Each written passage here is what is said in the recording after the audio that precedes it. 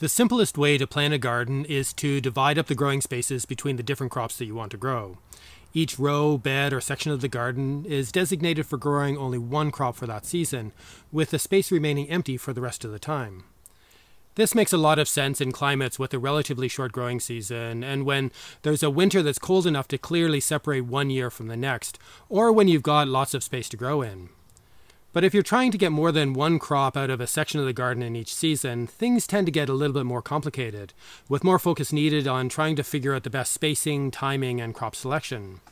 There are a number of different ways to do this, and this year I tried a version of intercropping or relay cropping in my larger polytunnel. I wanted to get the main summer fruiting crops into the ground early enough so that I could get a really big yield, but I also wanted to harvest a lot from the late spring and early summer crops in order to help fill the hungry gap.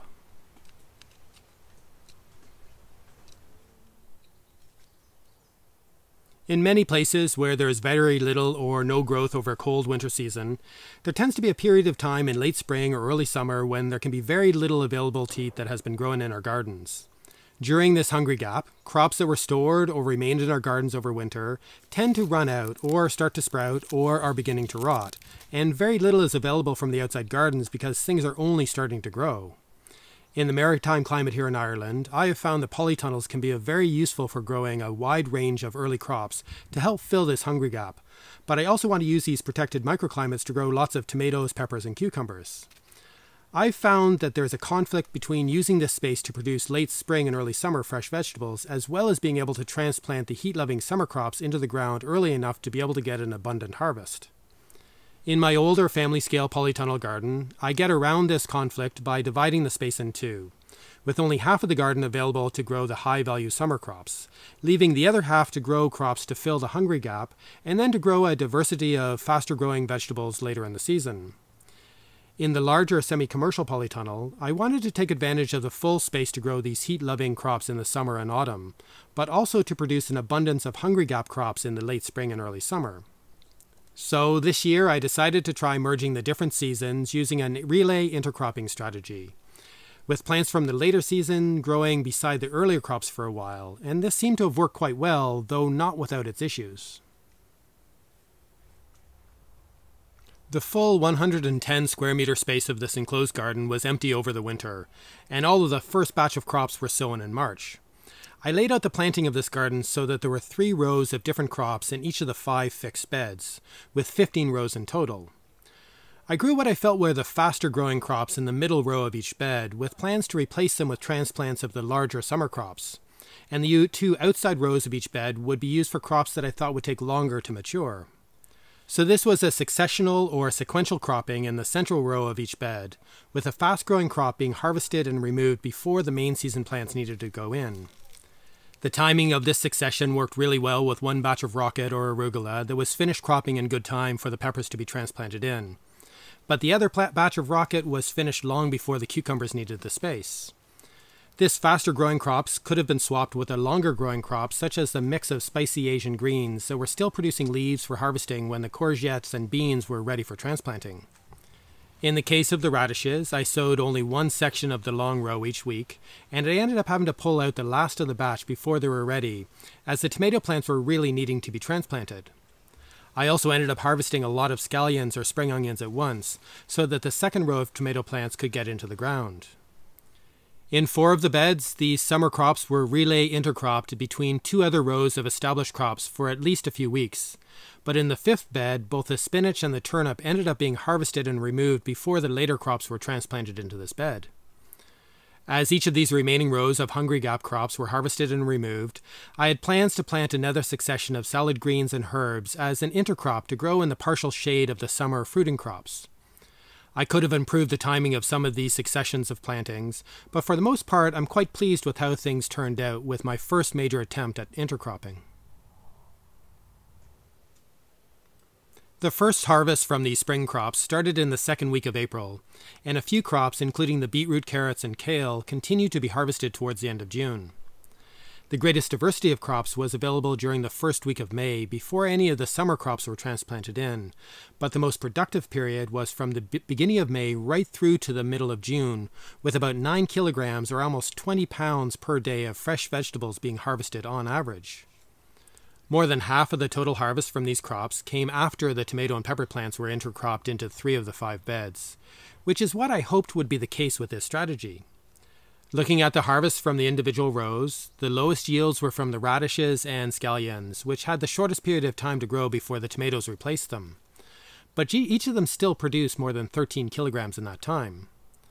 The rows of rocket, lettuce, spinach, and greens each produced at least 20 kilograms, with an average of 28 kilograms harvested from each of the 18 to 20 meter long rows.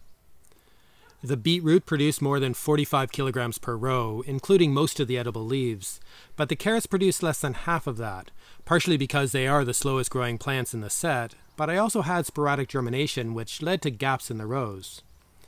The largest yield came from a hybrid variety of turnip, 1 row of which produced over 90 kilograms of tender roots and edible leaves in an amazingly short period of time.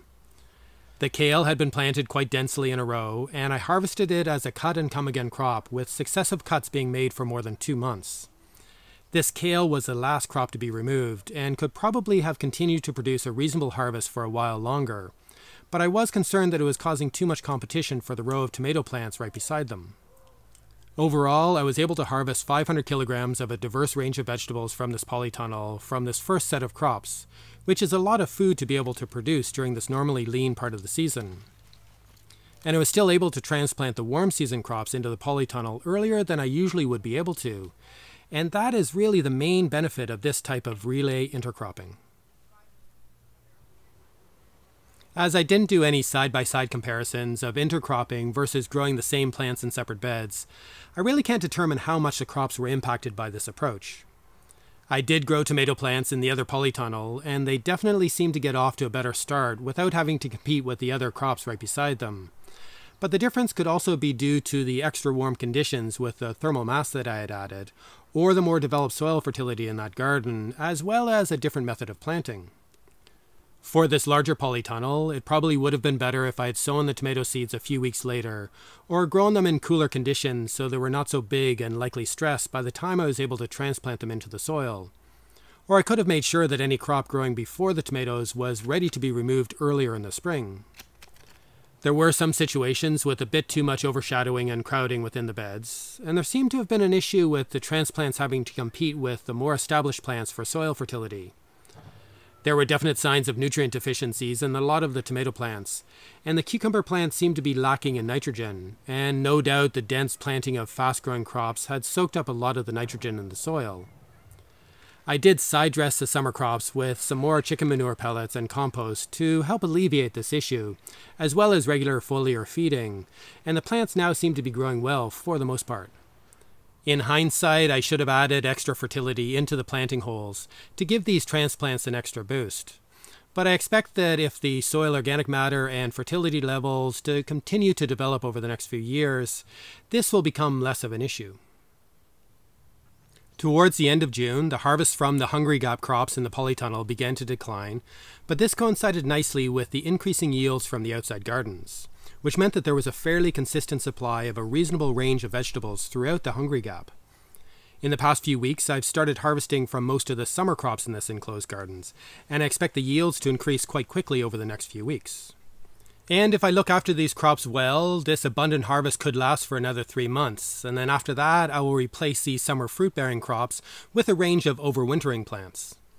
In the meanwhile, I'm going to continue to intercrop an understory of herbs, lettuce, and other salad greens beside the tomatoes, peppers, and cucumber plants. But I need to make sure that the lower leaves of these taller plants are removed to let more of the sunlight through.